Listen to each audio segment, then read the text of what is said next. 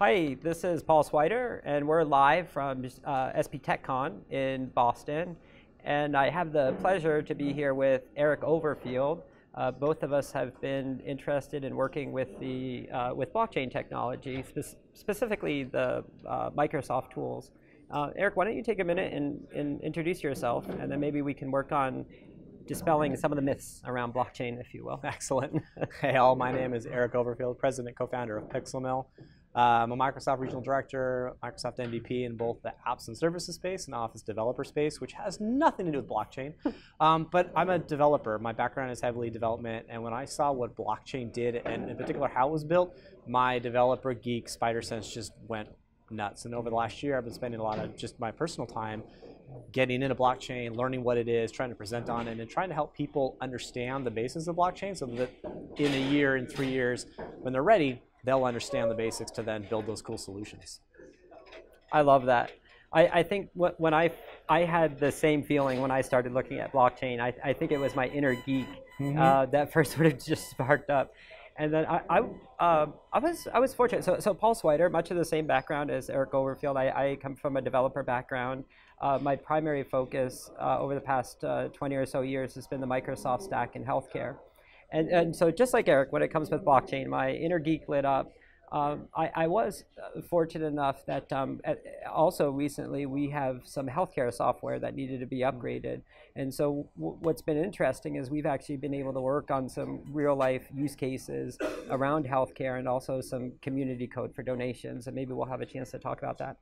But so we're done with introductions, so now let's get to the good stuff.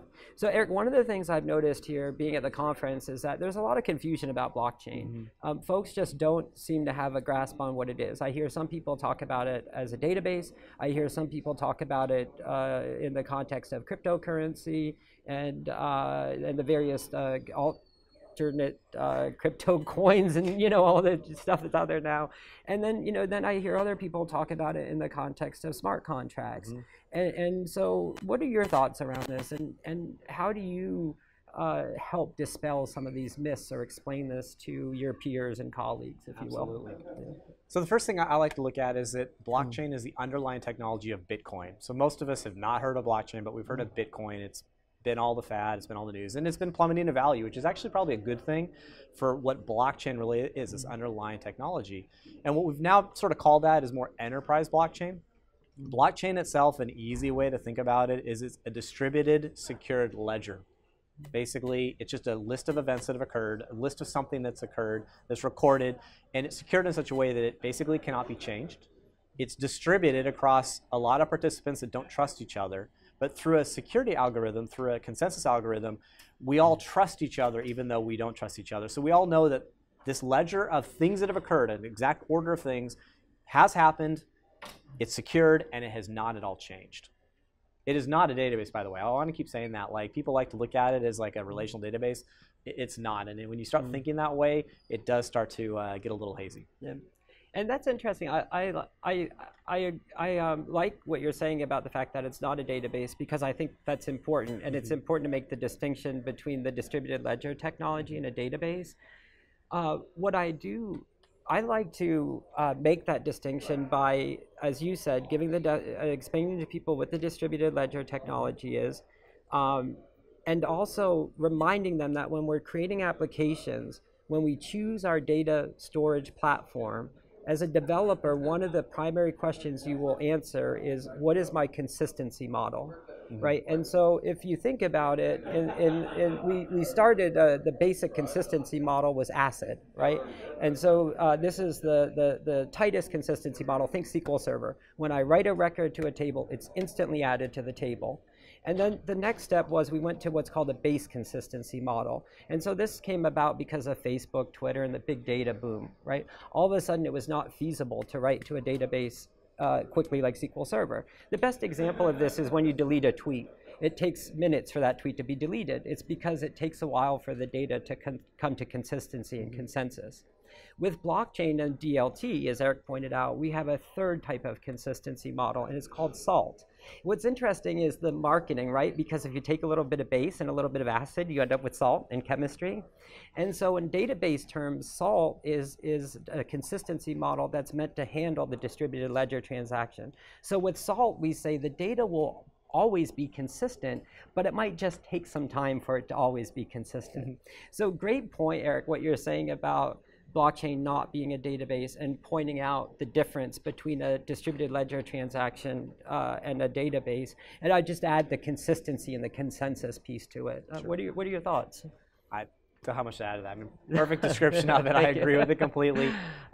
So something like Bitcoin, the blockchain there, it takes time for transactions to get recorded. They get batched up into a block.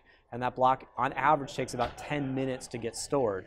But even once a block has been added, because of the distributed nature of it, you can't guarantee that your block is truly valid until more blocks have been added on top of it. The general idea is the rule of 6. After about 6 blocks have been added past yours, it's now considered valid and completely legitimate.